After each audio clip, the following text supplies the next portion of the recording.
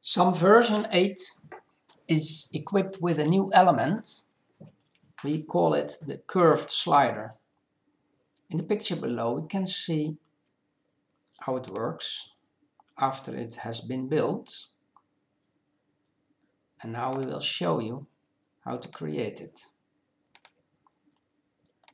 So we choose the icon for the curved slider, choose 2 points. We choose for the Bezier curved slider, so we can make any curve. We can also edit it later on. And we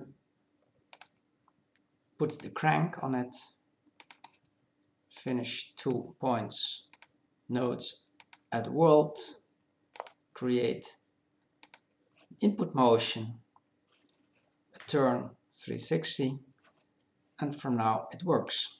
It runs a bit fast, so go down to 50 milliseconds.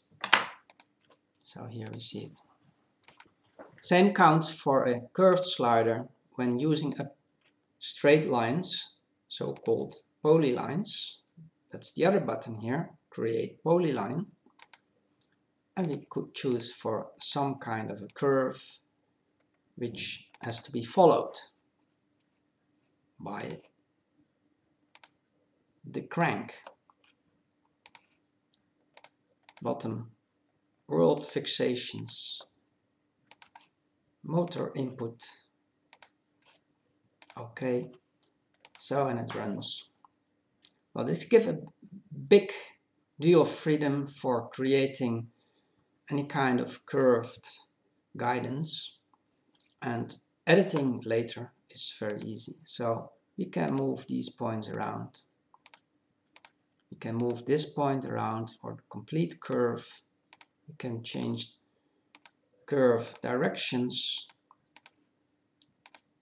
Big deal of freedom, as you can see. Okay.